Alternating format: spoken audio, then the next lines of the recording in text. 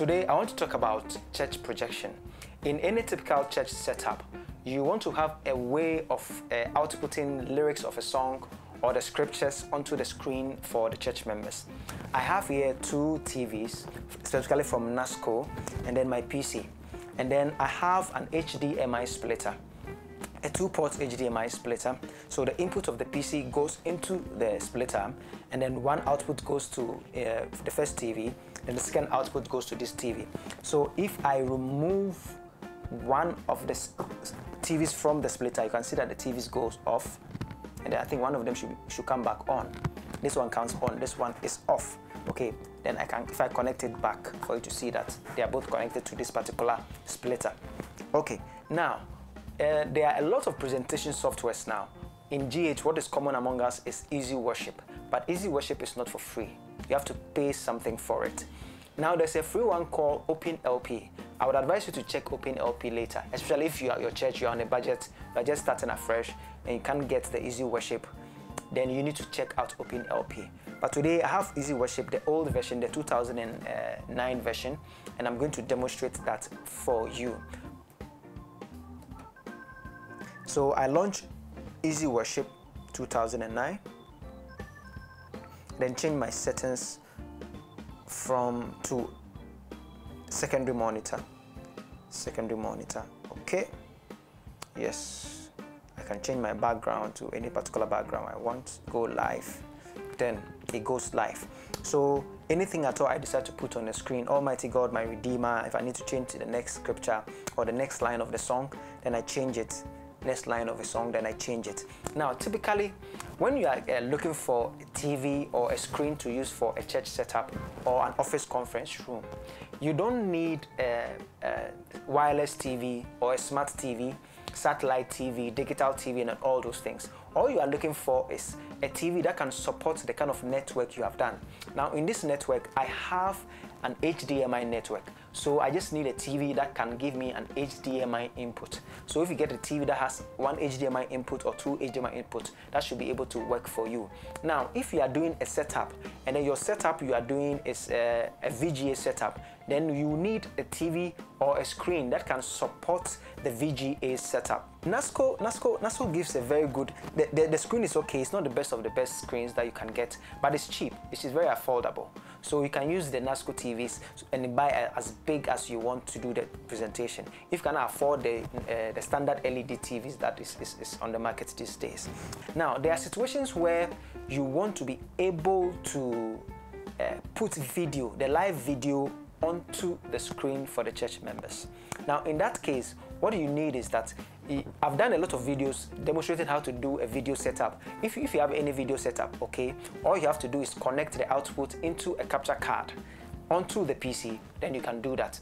So I'm going to demonstrate that using my Canon camera here, and then how do you call it, a capture card. So I have to connect the capture card to the PC. Okay, so I connect the capture card to the PC. So the capture card is a 3.0 capture card, so I have to connect it to the PC. So 3.0 capture card, then I connect the camera, one camera setup. Okay,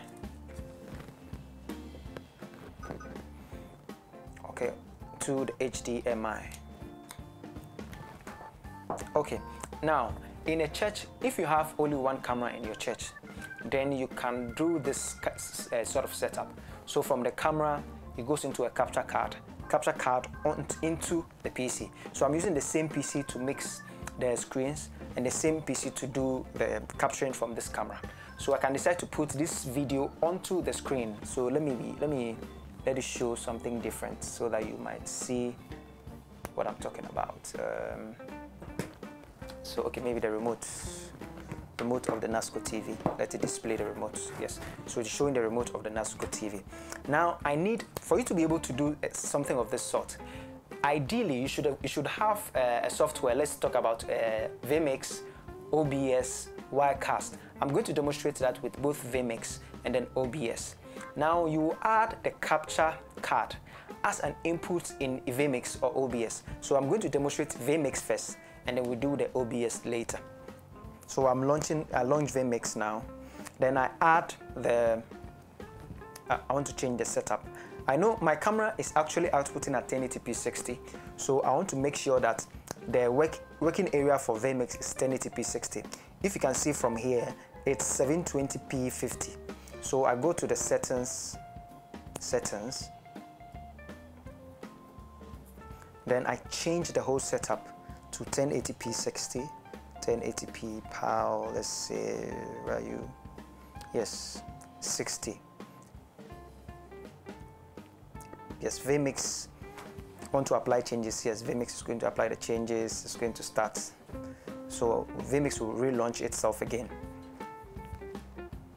Okay, so now when vMix is ready, then I can add the camera to it as an input. So first of all, I just have to add the, okay, you know what, let me just disconnect the camera from the capture card, then we see. Okay, so I add the capture card separately. So I go to camera, this capture card is called USB 3.0 capture card, and then I think I choose 1080p. My camera is giving some sort of auto power off. No, I don't want it to go to. Okay, it's on again. Yeah. Okay, so I choose 1080p 60. I don't want, for this purposes, I want to mute the audio, so I select it. Okay, so by the time you see the color bars, that means I've been able to add my capture card successfully. I can now add my camera to it and see if it works. Yes, so you can see that I have a display of my NASCO remote, a display of the remote I'm using. I think for this purposes, let me just change it to shoot the splitter and portions of the TV for me. Okay, so now instead of having to use Easy Worship to control the screen, I want to use vMix to control the screen, because I want to be able to choose between adding the video to the screen and adding the Easy Worship to the screen. Okay, so I have to change the settings for Easy Worship so that I can add Easy Worship back to the screen. So I change the Easy Worship to custom position and I click OK. Okay, so now you can see that Easy Worship is not displaying on the screen. What we have on the screen is the output of my screen. Then in vMix, I go to full screen, tap. Now I can choose what display goes onto the screen. I can either choose the output or the preview. So if I want the output on the screen, extended.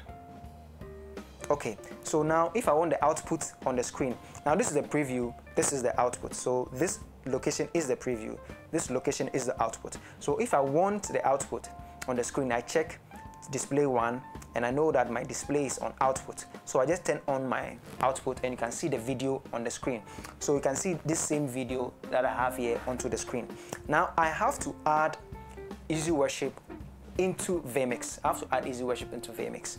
So I go to add input, go to camera. Oh, sorry, I don't go to camera, sorry. I go to NDI and desktop capture. So I go to local NDI and then live output. So I go to live output and I click OK. Now, you realize that in vMix, I have two options here. Auto power off, don't auto power off, don't auto power off. Okay, so I have two options here. The first input is the camera, and then the second input is my Easy Worship. So if I go to Easy Worship and then I change this, go to maybe a scripture, Genesis chapter 1 verse 1, go live, you can see it is inputted onto the screen for me this way. So I choose what goes onto the screen. So if I want Easy Worship to be on the screen, I just have to fade from the video to the Easy Worship, and then we have the Easy Worship on the screen. Now, typically, you decide what goes onto the screen. There are times where maybe in a church, your screens are so small, when you put both video and text onto the screen, it makes it a bit difficult for people to see. And in such situations, you can either choose either the video or you choose either the text. Now in this case, maybe there are some cases, your screens are big enough and you want to be able to put both the video and then the text onto the screen. you just need to make a few changes in Easy Worship, and then you can do that. So I'll go to Easy Worship, and then I choose a black background. I choose a particular black background, and then I go live. Okay. Now in Easy Worship, you can see it in vMix. Sorry, in vMix, I have a black background. If I fade onto the screen, you realize that I have the whole scripture on the screen, which is not what I'm looking for. What I'm actually looking for is I want to be able to add the text onto the video. Okay, so I can switch back to my video, fade into my video. Then now I go to the settings of this particular input, input 2. That's the desktop. I tap on settings, and then I go to color key. I select the color key, and then I can take away a little of the black, so Luma key black. Okay. Then now I have a transparent background, and then anytime I put a text onto it, it goes to the screen. So I just use this input as I just overlay that onto the screen. So I tap it, and then it's onto the screen. So you can see that we have yeah, I want to move it away from there a bit. We have the text onto the screen. So if you check the screen, we have the video. So ideally, if the video was showing the face of the preacher, you have it showing the face of the preacher, and then the text is on the screen. So even if it's the songs or the lyrics of the songs that you are trying to project, they are both on the screen. So you have the video, so you are moving around the video and onto the screen. I'm going to demonstrate the same thing with OBS. Okay, so now I'll launch OBS, and then let me remove this capture card and then re-add it again, just for show. Okay, so I add the capture card again. So my video capture card, and then capture device. Okay, and then this particular device is what I'm looking for. So I click OK. Then now I need to add Easy Worship 2. So I have to look for Easy Worship 2009, exactly what I'm looking for. It launches, and I click go live, just to have a display here. Okay, so just as I did for the first one, you just have to make sure it is not on the secondary monitor, but it is on the custom monitor. Okay, so then now I go to add, so I add Windows Capture, so you can call it Easy Worship.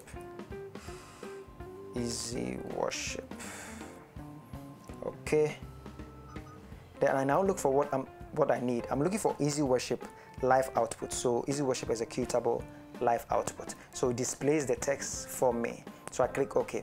Now you can see that the text is a bit smaller on the screen than what I would want it to be. Let me zoom out a bit. Yes. So what I can do is that I can select it. I can move it anywhere I want to. This Easy Worship that's coming in now. So I can select it, transform, and then click fit to screen for it to fit the whole screen if that's what you want to do. Okay. Then we can add a filter to Easy Worship. So I select Easy Worship, and I go to filters directly, and then add a new filter to Easy Worship selection. Okay, so what I want to do is I want to add a color key. So I click on color key. Okay, so specifically which color do I want? I want black. So I want custom color. Then I select a particular color that I want to remove out. That is black. So I click OK. So the black is gone. So you can play with the settings a bit. So the smoothness, decrease the smoothness. Yeah, it's moving on now. Okay, so you can just play around that. If you think you are okay, you click OK.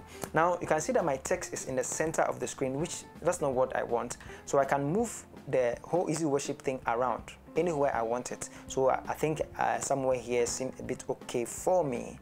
Then I can transition the whole thing onto the screen. Is that okay? Okay, so if I select this particular scene, in fact, let me remove the scene 1 from there. Move scene 1. Are you sure you want to remove scene 1? Yes. So it is scene 2 that I'm using. Now, if I turn off the Easy Worship, you can see that it's gone. So I do the transition and Easy Worship is gone. If I turn off the video capture and then I transition, I'm getting only the Easy Worship. So if I want both, then I have to turn on both the video and then the Easy Worship. Then I can transition onto the screen. So whatever thing that you want, so whatever video you have on, you can match that video and then the Easy Worship onto the screen.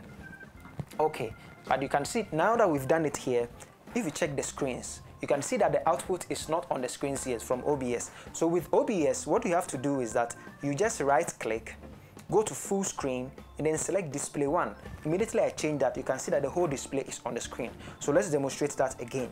So if I turn off the easy worship, I transition, you see that I have only the video, just the video with this, just one camera, and then the video is on the screen.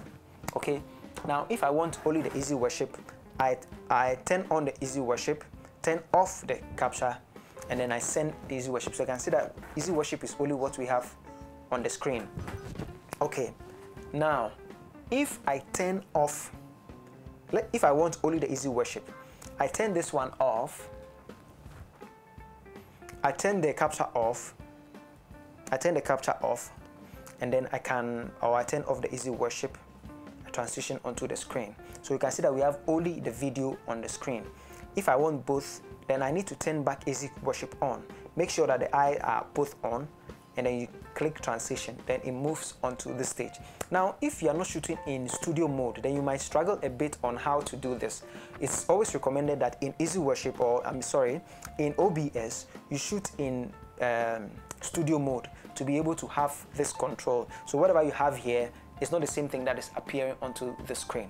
Okay, thank you for watching our video. Subscribe for more videos like this. Thank you. Bye.